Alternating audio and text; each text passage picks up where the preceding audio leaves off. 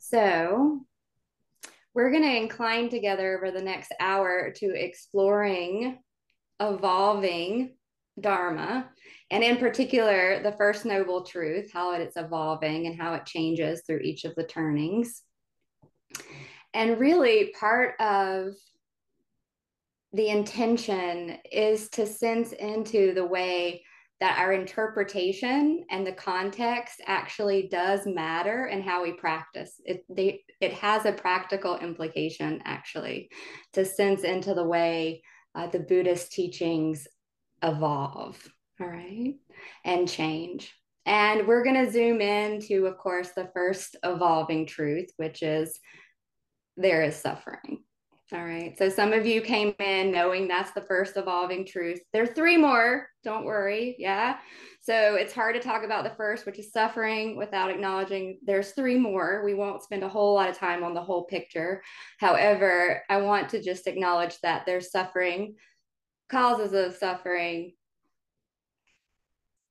relief from suffering, and then our different paths along the journey. All right, as far as how that happens.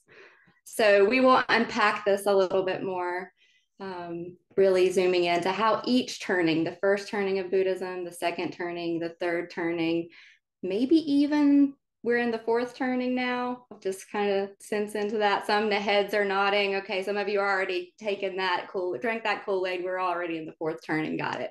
Um, this is an exploration. I really want to invite us into the sense of this. Okay, the sense of how the Buddhist teachings evolve and change, impact our practice, and yeah, there's suffering, and we'll explore from each turning how that changes. Okay. Before we get there, want to say a little bit about who else is with me here. Vince, I've kind of kicked us off. He's going to help me. We're going to explore this with you all. We're going to co-lead this. We've been practicing together for, I don't know, since you were 19, I was 20. And Yeah, I we've was going to say, been, do you want to use the this life or the multiple life model to yeah, frame it? what turning do you want to look at this from? That's part of what we're going to pack. And I really do want to make this, like Vince and I, we've been teaching. This isn't our first rodeo. However, this actually is our first talk, exploration together in some years now, actually. So it's really a beautiful time to just kind of re-look at this and see, okay, even our teaching together has evolved, even our practice together has evolved, and being in relationship has been one of the key parts, and perhaps one of the key points in all the turning. So anyway, we'll unpack it, but let's slow and steadily get there. I want to offer some time here for us to practice together. It'll be a formal guided practice. And then after that, we'll open it up. Vince and I'll talk a bit more. Sound okay? If you don't want to practice, feel free to do your own thing, stretching, moving, whatever feels comfortable to you. Take a moment to get a sense now. What do you need in this moment so that we can start to gather and collect our attention, collectively aiming for presence, awakeness, perhaps curiosity? Evolving here. And perhaps sensing the space that you're currently physically in.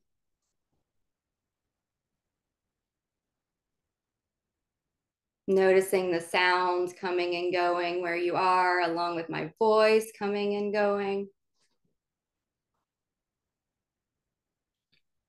And for those of you that want to know, how long are we practicing for? We're going to just sense into this moment for about 10 minutes here together.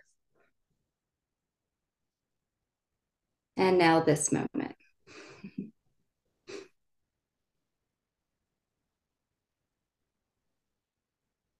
And now this one.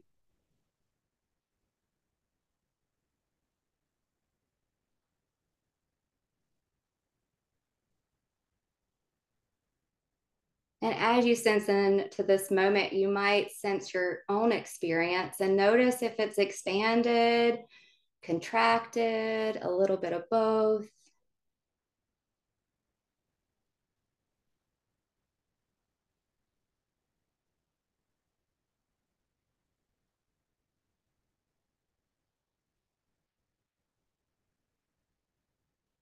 And if there's that sense of contraction, perhaps see if you can be open to being contracted, being open to being closed.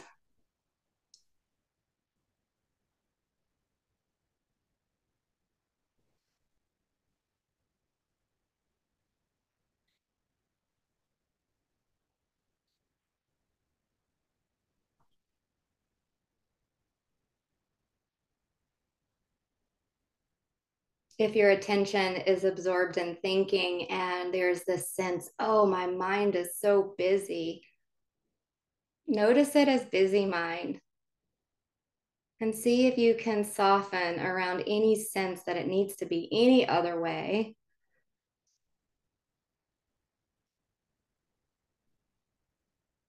Sometimes we threaten our thinking mind. So the invitation here is to see if you can just, ooh, all right, busy mind is like this.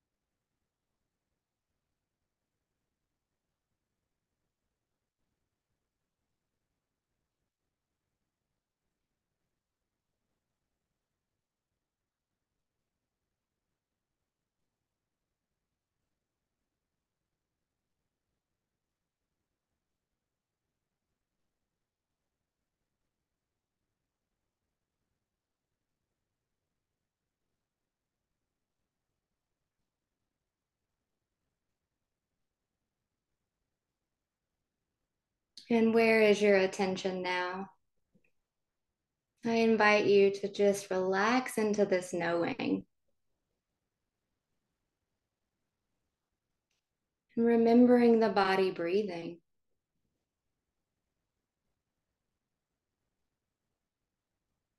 The body breathing is like this.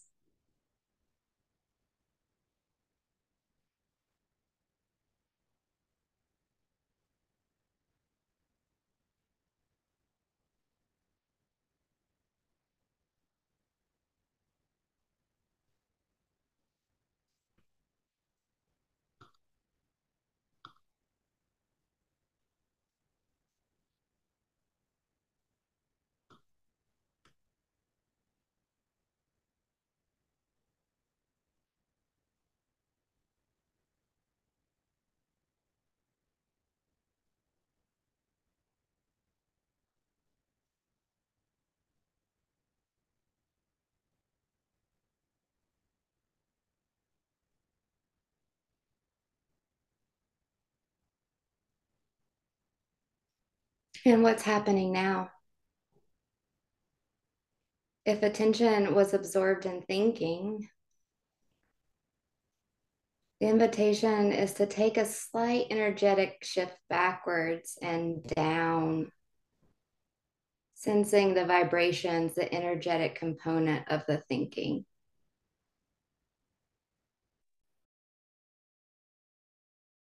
You might be able to recognize a feeling, an emotion.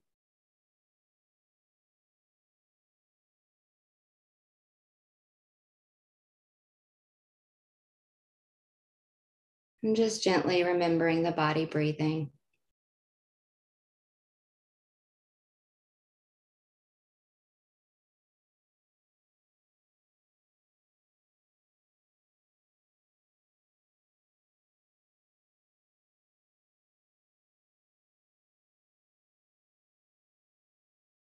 And if this is difficult, know it is difficult. Difficulty is like this.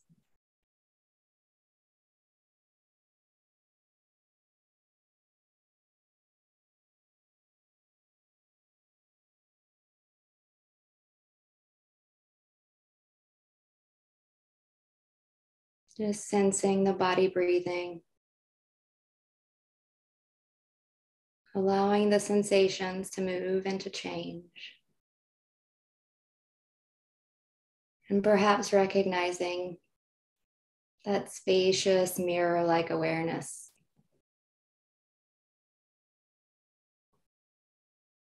That holds it all.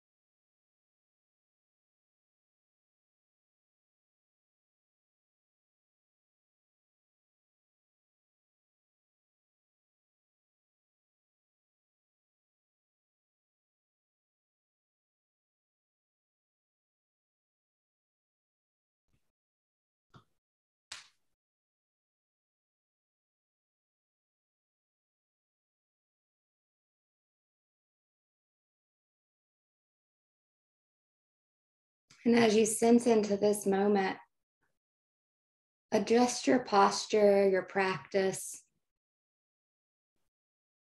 as you feel it needs. Like, what do you need?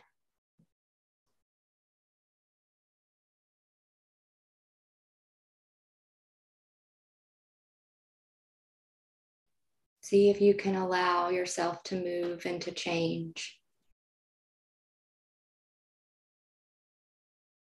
to hold your experience lightly in this moment.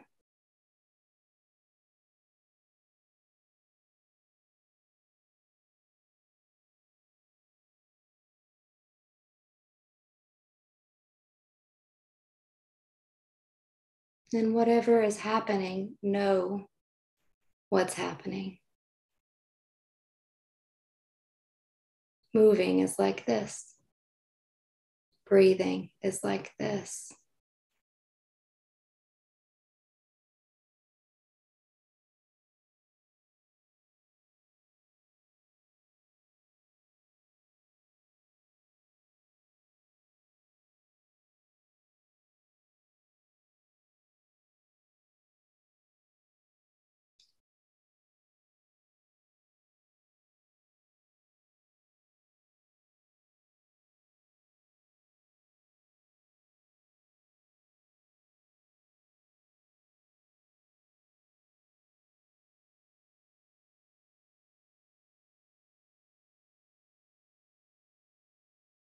And now, in the last moment of this practice, I invite you in your own way to invite loving kindness, compassion, joy, the heart qualities, if you haven't already, opening the doors.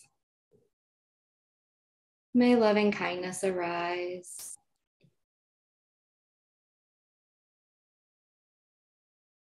May compassion arise.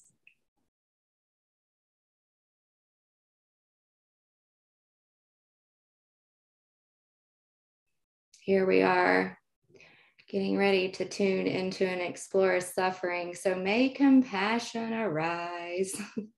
May loving kindness arise. Let's hold it gently and lightly. And when you're ready, we're gonna slowly shift here. You can start to move your body a little bit. If your eyes are closed, open your eyes, remembering everyone here. And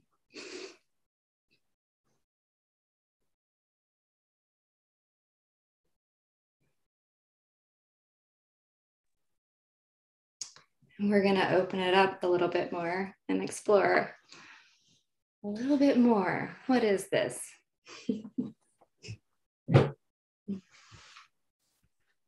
Yeah, so I just want to add my welcome to Emily's and say thank you for being here. Great to see all of you in real time. I feel like the more the internet evolves and develops, I don't know, sometimes it looks like de-evolution, but still, the more it develops, it seems like the more rare it is actually to be spending time with each other in real time. So I consider this really an honor that you took time out of your day to explore this with us. And it's so cool to see familiar faces and meet some new faces, see some new faces as well. So yeah, welcome. I'm Vince Horn, Vince Fahuri Horn. I'm the co-founder of Buddhist Geeks, and currently one of the guiding teachers along with Emily, co-guiding teachers. And we've sort of in the last few months been planning a virtual retreat called Evolving Dharma. And part of what we realized we needed to do is sort of try to explain what the heck this theme is and why we're doing it. It's partially an invitation for those that want to actually sit on retreat with us and go deeper, but it's not, of course, necessary that you need to do that to be here and hopefully get some value from our time together. So today I want to just open up this topic of the first evolving truth, which is kind of an area that we'd like to explore in this upcoming retreat on evolving Dharma, and just talk a little bit about this, kind of explore it. I'll say a little bit, and then Emily will be chiming in, and it'll be more, we hope, like a conversation. But there are some theoretical pieces that I want to share to help with framing. And as Emily mentioned, we're using a couple of different kind of models here together, and we're kind of mashing them up, you could say. We're looking at this teaching in Buddhism of the First Noble Truth, in which it's often said that there is dukkha. There's this, and dukkha is the Pali word that describes what it is that there is. And we're going to explore that, not just from a single perspective, but we want to look at it from the perspective of each of these four turnings of Buddhism that Emily mentioned, or four iterations, you could also say, of the Buddhist wisdom tradition. And these are things that have evolved over time. I want to start by sharing a quote from one of my early mentors and teachers, Ken Wilber. He's a philosopher, integral philosopher, and serious Buddhist practitioner. And it's his view of the four turnings that really informs this model that we're sharing, the four turnings. Although you find it earlier in Buddhism, it's not just Wilber. He's building on top of a model. So here's a bit about the background of this model. Ken writes, in The Religion of Tomorrow, Buddhism is a unique spiritual system in many ways, while also sharing some fundamental similarities with the other great wisdom traditions of humankind. Right? Buddhism is great. It's not special. But perhaps one of its most unique features is its understanding in some schools that its own system is evolving or developing. This is generally expressed in the notion of the three great turnings of Buddhism, the three major stages of unfolding that Buddhism has undergone according to Buddhism itself. The first turning of the wheel is early Buddhism, now generally believed to be represented by the Theravada school and thought to contain the historical Gautama Buddha's original teachings, which developed in the Great Axial Period around the 6th century BCE. The second turning, or the second iteration of the wheel, represented by the Madhyamaka school, also sometimes known more colloquially as Mahayana, was founded by the genius philosopher sage Nagarjuna around the 2nd century CE. And the third and final to date great turning of the wheel, represented by the Yogacara school, originated in the 2nd century CE, but had its period of greatest productivity in the 4th century CE with the brothers Asanga and Vasubandhu. All three turnings had profound impacts on every school of Buddhism that came after them, claims here Ken Wilber in The Religion of Tomorrow.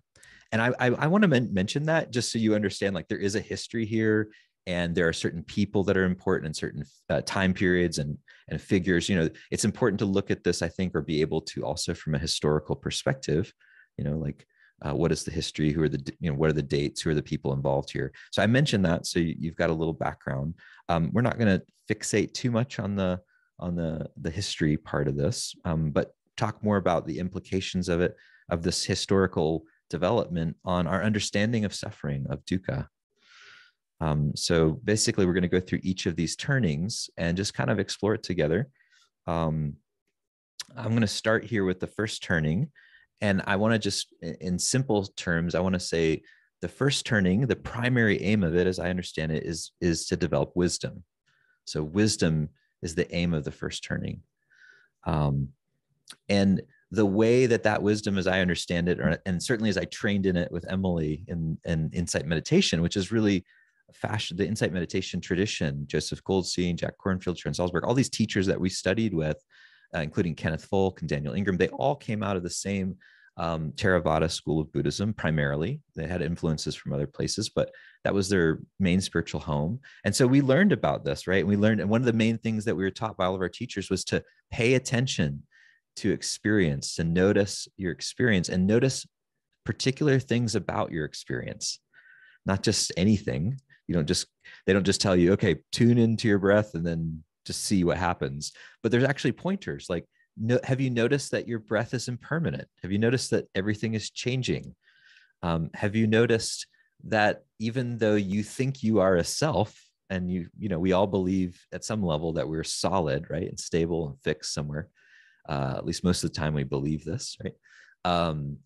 Even though that's true, when we look for it in our experience, like what is the self? Is it the image that I have of myself? Is it the sense of being over here, of watching? Like, what is it? When we look for it, we can't actually find any sensations that are stable long enough or are sturdy enough to be a self, to be fixed. So there's a lack of a fixed self in experience, according to this early teachings. And part of the problem is when we think we are fixed somewhere and we try to fix ourselves somewhere, but everything is changing, right? Then we suffer. There's this existential suffering in the First Noble Truth that's described with the term dukkha. And of course, there's more to it than that. Like in the first turning, there's lots of teachings on suffering and the different kinds of suffering and 3 kinds of suffering. And, there's a lot there, but I just want to keep it simple and just say, from the first turning perspective, we suffer because we think we're somebody, and we think that we can hold on to or make stable some part of our experience. We want it to be a certain way. We want it to be pleasant, usually, and we want to feel good and expansive. I do too, believe me. Right now I'm feeling contracted. I much would prefer that this be expansive, the feeling. Maybe that'll change as we go. But right now it's like, okay, there's contraction. I'd rather it not be that way. I want to get rid of it. I don't want to feel this way. I'd rather feel good, expanded. And if I can't feel better, then at the very least, I will like get on my phone and play some solitaire and tune out, of this whole thing. If I can't make it feel better, if I can't get rid of the thing that's bothering me, at least I can tune out from it all, right? And this is the basic early Buddhist teachings of how we suffer. And so there's a lot, as you can tell, the focus is on us and our experience and our suffering. And it's also on liberation and freedom from suffering. The Four Noble Truths point a path toward freedom. And the last thing I want to mention about the first turning, in addition to the purpose being a kind of wisdom that helps us transcend our own suffering, to actually, it's often called what wisdom is translated in Buddhism is oftentimes as prajna, or panya in the Pali tradition. And the idea is with this prajna, this transcendent wisdom, the English translation often of prajna, helps us let go of these limited ideas of who we think we are, and to learn how to not rest exactly, but to let go into the flow of experience. And what happens when we let go into the flow? Well, where do all things go?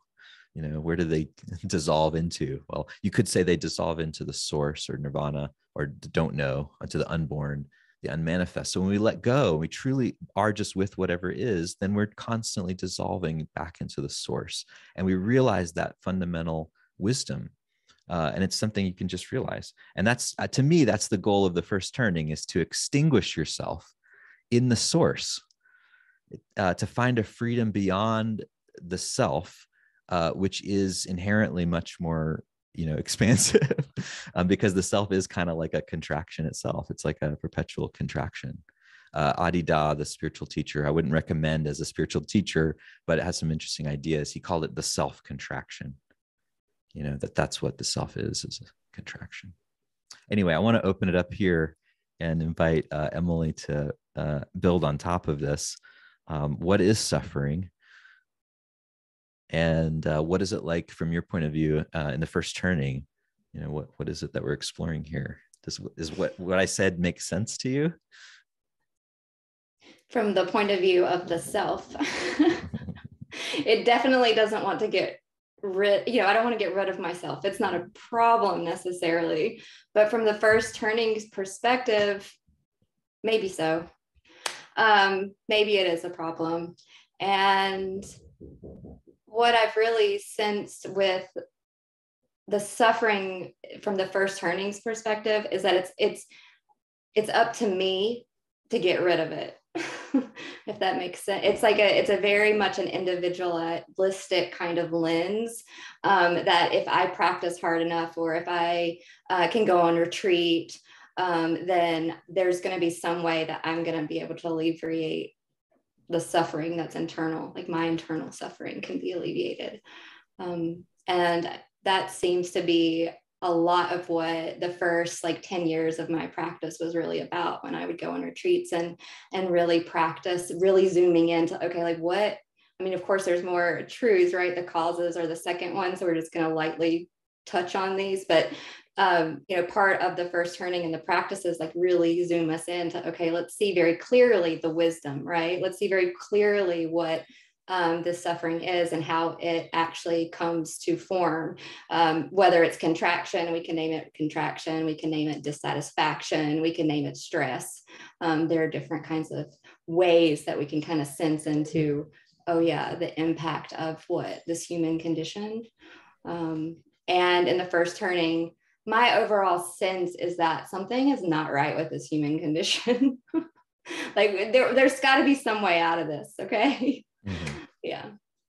Yeah. And that fits with the Buddhist cosmology too, right? It's like the idea is that we're in samsara. We're locked into this constant rebirth cycle. And we're trying to explicitly break out of that in the early Buddhist view. We're trying to discover the nirvana. Yeah. So that fits. To me, it fits. I also wanted to mention the ideal of the first turning is the arhat. The thing that's held up as the thing that you want to achieve in the first turning is the arhat. The arhat is a term for a fully enlightened person. And that the way that's defined in the first turning is the fully enlightened person has extinguished greed, hatred, and delusion completely and utterly, totally from their experience. They no longer, in the traditional interpretation, I think it's clear there's this vision of no longer being moved by these experiences. Maybe they no longer even arise. There's an argument there whether they even come up anymore. And so again, the view of suffering is extinguishing, getting rid of it. Nirvana literally does mean to extinguish, as an extinguishing a candle flame. So I think it's important to say the first turning is interested in getting rid of suffering, and it sees the source of suffering as the self. So if we get rid of that self fixation, then the suffering goes with it, and the craving and wanting something other than this, then, and you're good. You're all good. At least that's what they say. I actually haven't realized that for myself as a permanent condition. So I question whether or not that's possible or even preferable. Maybe as a monk, it would be preferable. Maybe that if you're living in an environment like that, it would be cool to just be, just feeling good all the time. Doesn't seem possible as a parent. I don't know what you think about that. Well, just being on retreat in the first turning kind of context, concentration can build in a sense that can lead to states that would lead me to believe that it would be possible to completely extinguish the sensational component of my human experience. But yet, if I'm still human, I can't. So at a certain point, I feel like practice has led me to kind of question the framework of the first turning. And eventually I feel like we gradually gravitated to practicing within the second turning, and just to highlight the way that our own practice has kind of gone through these turnings as well. Mm. So the second turning, you want to Talk a little bit about give a the little bit of, theory of that. Yeah, so the second turning, as Ken mentioned, is linked to most closely to a teacher named Nagarjuna, who's like mostly a mythical teacher. Like we don't really know much about them historically, but there's some teachings that are left behind by this person, Nagarjuna, and they're pretty interesting and profound teachings in that they really question that whole frame, the framing we just shared, of like that there is samsara, that we're stuck in this condition, and then there's nirvana, and that you can kind of get out of samsara and get into nirvana, which some religious scholars have called cosmological dualism. The idea that you have these two different realities and you can get out of one and into the other. And really the big shift in Nagarjuna's teachings was a kind of non-dualism or non-duality of these seemingly opposite things of samsara and nirvana, where he would actually say straight up, like, samsara and nirvana are one. These things are not actually separate from each other.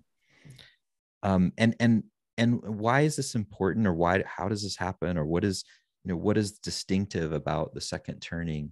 For me, the aim of the second turning, it transcends and includes the first turning in that it adds an emphasis, or it puts on equal footing compassion with wisdom.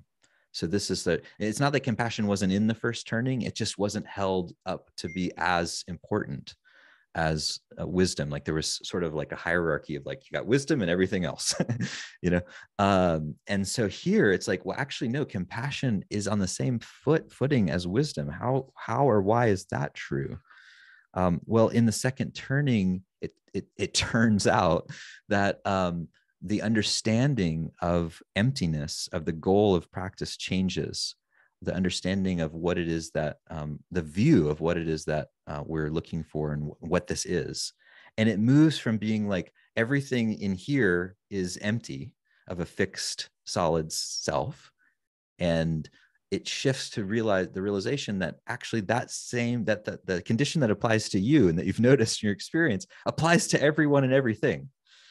Actually, this emptiness, this perception of not fixedness, thingness, is it really is a comprehensive truth. And so we can actually see everyone is in the same boat. And what is this boat? Well, it's not that we don't have a fixed self, although that's what it looks like when I look at my own experience and I sort of see, where is the self? Well, I can't find one. But actually, whatever this process that we call self is, isn't a process that's just happening all by itself. It's happening with everyone else and everything else. Just literally, we're born of the earth, the compounds of the earth, and we literally cannot survive without the help of others. And then even as when we become more independent and able to take care of our own bodily needs, like we still have all these other needs, emotional needs and connection needs. We all went through the pandemic. We all know this is true. And so, here we are, interwoven, interdependent, interconnected with each other. And that's in the second turning, the understanding of realization is that we're actually realizing not our no selfness, we're realizing our interdependence, the way that our self experience is interwoven with everything else. As Joan Halifax puts it, all beings, including each one of us, enemy and friend alike, exist in patterns of mutuality, interconnectedness, co-responsibility, and ultimately in unity. Ultimately is the part there that's important, in unity.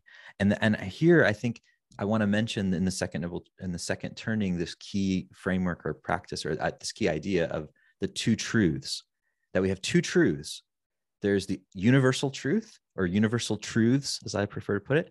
And then there are the personal truth, or personal truths. And the universal truths are the things that are true everywhere, all the time, for everyone. Like these are like, like everything is interconnected. That's a universal truth.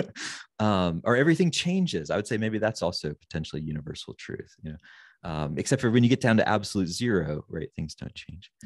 But anyway, there are some exceptions, but this idea that there's both two truths that we have to keep in mind at once, the universal truth and the personal truth, is a key differentiator here.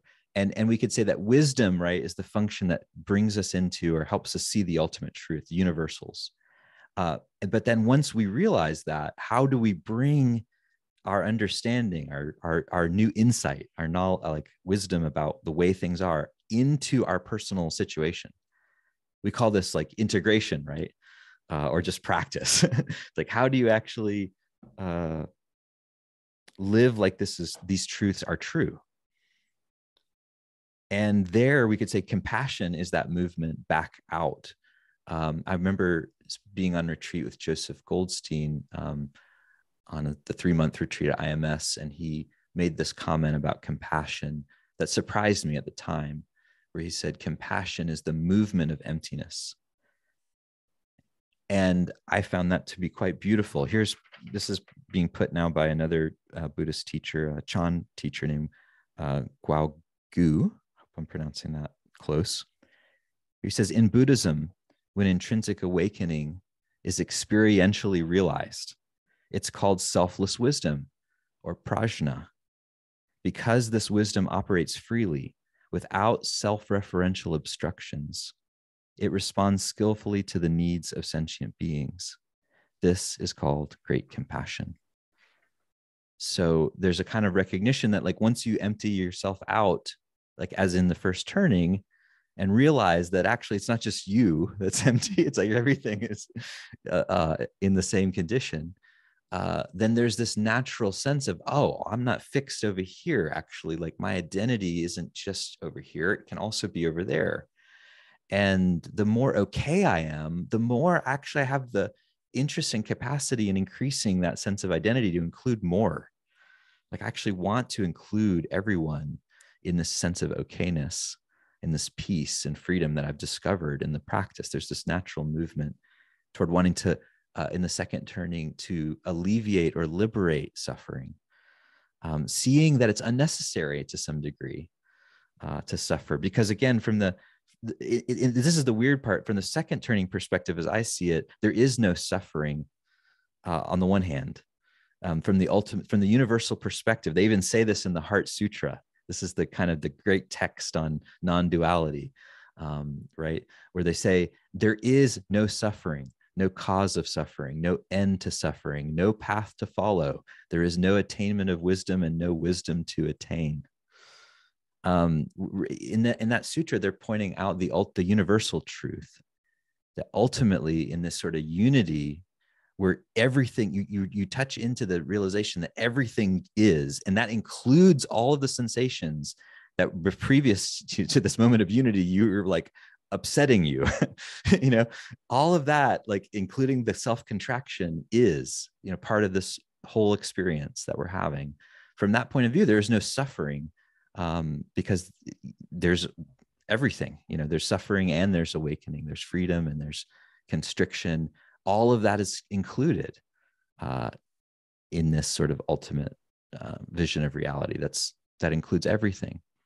But then, relatively speaking, of course, we are still suffering, and there is still problems, and we still need to help each other, and all that is still also true. So in the second turning, we have this paradoxical understanding of suffering that's both true and not true.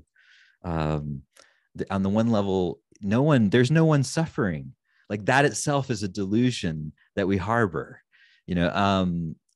On the other hand, of course, there are people that are suffering, and it's completely solipsistic to believe that there's no one suffering. So we have to respond to these seemingly other people who are suffering. Okay, I'm going to stop there. That's my Dharma rant. Emily, you said your job here is to ground this in the practical. Is that true?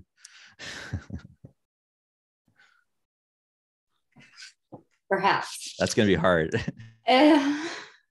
Well, let's just see. Part of what you didn't say that I feel like could support us in the practicality of it is the Bodhisattva. Right. So that really arises as an image and as a symbol in the second turning. And for me, it's been a bittersweet exploration. Like, what is that really? What's that energy of the Bodhisattva? Like, what's the symbol of the Bodhisattva? It's one who, it's not awakening or freedom from suffering, it's alleviating suffering. It's not just about mine anymore. Okay. So the second turning, it's like, oh, wait, okay, I'm awakening to the fact, oh, yeah, we are interconnected. Okay. And for me, it was actually quite disappointing. All right. To realize, oh, okay, I actually am not going to be able to alleviate all my personal suffering because we're interconnected.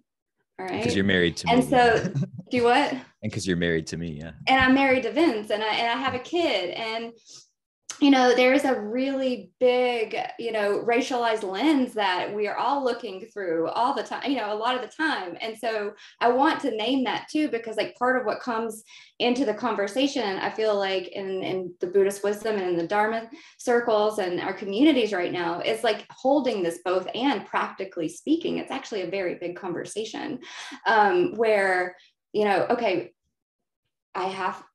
in order to really practice now and be a bodhisattva, one that cares about the world, then I am inviting wisdom from the first turning to see very clearly what's happening here and how my suffering actually interbees with Vince's, and it interbees with our kid Xander, right? And so it's like, I've got to work with me, but then I've got to work with Vince, and then I've got to work with Xander, and we're just a whole like little, just to zoom into our family, at some points it's like we're a mess, we're like a suffering ball of mess, and if I'm just taking care of myself, which has time and an appropriate place, then that's okay. But really, eventually I'm going to have to include more and more and more. It's a both and. It's a collective movement towards greater alleviation of suffering.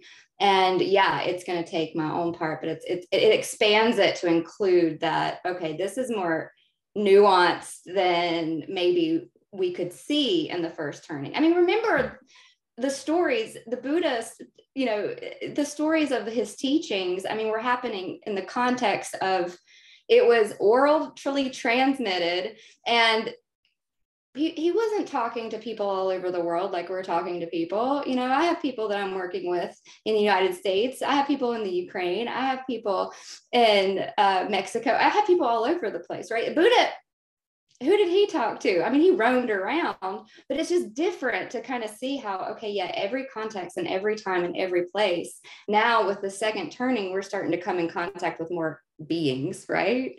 And okay, so suffering it's not only going to be here, it's going to be there. We're going to be able to transcend it, but that's not the only answer. We also have to come back and say, hey, with compassion, like, how are we going to make this human life workable? We're in the same boat, but we're not, and that's the conversation that's really important to start to hold together, Yeah.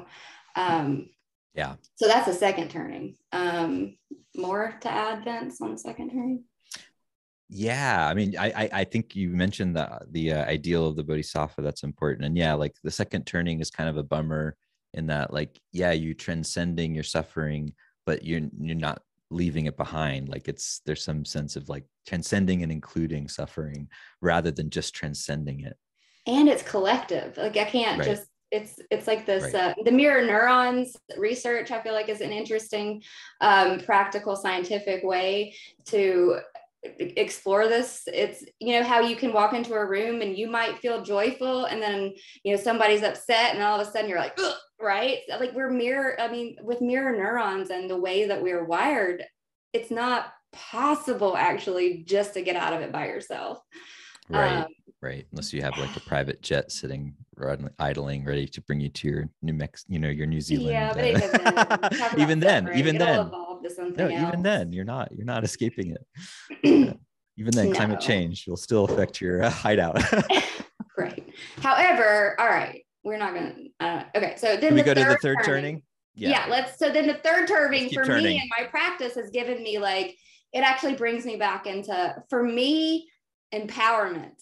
All right. Nice. Because it's like, okay, so with the third turning, what starts to be explored? Vince. Everything. Yeah. No.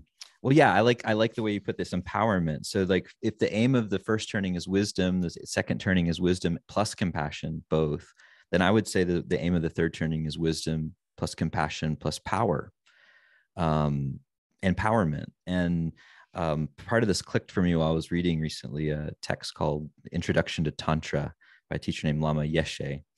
And here's the quote I want to share with you. And here he's talking about the ideal in the third turning, which is Buddhahood, like actually becoming a Buddha, perfectly enlightened being, and which seems like a really, tall order. But here's the vision. According to Buddhist terminology, the ultimate goal of our individual human evolution is enlightenment or Buddhahood. This state, which can be achieved by everyone, is attained when all the delusions, greed, hatred, ignorance, and the like, presently obscuring our mind, have been completely removed, and when all our positive qualities have been fully developed. This state of complete fulfillment, of full awakening, is characterized by unlimited wisdom, unlimited compassion, and unlimited skill or power. So in the third turning, which is often mostly associated with, contemporarily with the Vajrayana tradition, especially in Tibet, they're not just, there is this emphasis often, and I'm not, my main practice home has not been in this tradition, so I speak about it a little bit from the outside, although I have done some, is that there's a focus really on how to most skillfully move toward this full awakening as quickly as possible. And that it actually is possible to do that, even in a single human lifetime. That could be possible. And how is it possible? How does one do that? Well, you've got to turn everything into the path. Everything has to become the thing. There has to be no moment that's not meditation. My teacher, Kenneth Folk, once said, kind of jokingly, but half jokingly, if you want to really be a slacker, like meditate 2 hours a day. Because like the idea is like, you really want to be meditating 24 hours a day, if you're really serious about this stuff. But how does one do that? Well, by turning everything that we previously thought of as a problem, in the first turning, like greed, hatred, and delusion are things to avoid. You don't want to be feeling those things. You want to find ways to avoid them. If you're feeling sleepy, stand up. If you're feeling, greedy, focus on the shitty things. The unbeautiful things, so you don't focus on the things that are delighting you. And here actually the logic is reversed, where it's like actually those things can be the fuel for awakening too. We can take our whole life just as it is, including all of our delusion and our confusion and our stupidity. To be honest, sometimes we're stupid, and we can take that as the path. Like we can actually see those as the fuel. So to me, that's the main shift in the third turning, and how we relate to suffering is fuel for awakening. It doesn't, and it comes with awakening. There's no suffering, there's no awakening apart from suffering. So they're co-emergent in the Tibetan language. What do you think, Em? Is that true? Isn't that what Byron Katie asked? Is it true? Is it true? I'll leave that with all of us to ask. Is this true? These evolving truths. The third turning, in my experience, for me, it really does take on like suffering, and the alleviation of suffering becomes more of like an energetic exploration. And it's like, okay, so how in some sense, I get this image of being like a magician or like working with like this alchemical process. And it's like, I can't tell you exactly what kind of ingredients to sprinkle into what situation in order to alleviate it completely. But that's kind of the process that I feel like practice is asking of me now. It's like, okay, so here's life. It's going to be my teacher. And I have Buddhist wisdom as this framework to kind of relax in. And through thousands of years, it's giving me these pointers. And so With the third turning, it's like suffering is malleable, and I can help transform it rather than get rid of it. It's built into this human experience, and as much as I want it to be different, it is this way right now, and it's workable. It is workable. Yeah. Um, Yeah. And not only that, like actually it's even better if it's like really hard, from a certain Well, it perspective. is hard. I mean, life is hard. If this was easy, I don't know if we all 44 of us right now would be here, maybe. Or maybe we would be doing something else. It's like, and sometimes I feel like it's actually so easy that it's difficult. All right. And then we have all these turnings and all this philosophy and stuff. But like, what is this really pointing to? Is the question too. And perhaps that brings us into the fourth turning. I don't know. Like maybe some people say we're here, this is it. As far as just Buddhism is concerned. I feel like a consensus around that would be really hard to come by, since we're now on a planetary conversation, a level of a planetary conversation. I get really excited because that hasn't really, it's been happening, but I feel like it's at a point now where it's definitely happening more consistently, and communities are growing up around this. So fourth turning, it's like we just went through like perspective taking through we just took different perspectives and different turnings around suffering, and in some sense that might be part of the fourth turning. Yeah. That we're able to take perspectives, that we're able to say, okay, this is what works, doesn't work anymore. Actually, it's not even a complete picture. I might need to go to psychotherapy. I might need to go to my doctor. I might need to, there's other things involved in the fill in your blank. But for me, it seems like that's part of the fourth turning, is filling in our own blanks around some sort of cohesion framework. All right. So that's the edge for me. And I am curious to continue to explore this with whoever wants to continue to explore it. Vince, do you have something to say about the fourth turning and where we're headed? Yeah, I don't know. I think I think like you're saying, the way I think of this is we're in it right now and have been at least since the beginning of modernity. And like, I think that's how I think of the fourth turning. It's like, it's everything. It's what we're living through is the convergence of all these different perspectives, and kind of being overwhelmed, honestly, by the perspectives. And part of the reaction to that is fundamentalism. Like people will shut down to all the dizzying array of different ways of looking, and this is the one true way, and so that's one way of dealing with it. I think the fourth turning for me, it invites a kind of integration of different things that come from different backgrounds, which could be connected or used together in service of something deeper.